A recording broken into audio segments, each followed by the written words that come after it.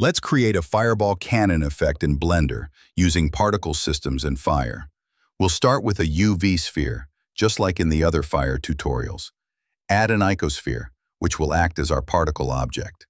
Now select the UV sphere, go to the Particles tab, and add a new system. Set the number of particles as needed.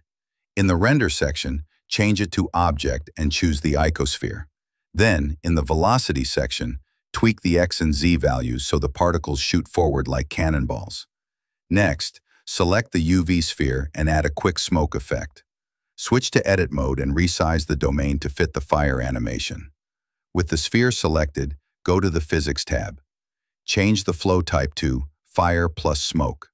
For flow source, pick Particle System and select the one we just created.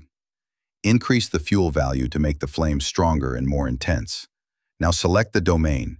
In the Physics tab, enable Adaptive Domain. Under Fire, increase the reaction speed to 1 for faster burning. Raise the resolution for more detail, but be careful. Higher resolution takes longer to bake and uses more memory. In the Cache section, set type to All so it bakes both fire and noise. Then hit Bake All. This may take some time. Once baking is complete, we'll move on to shading.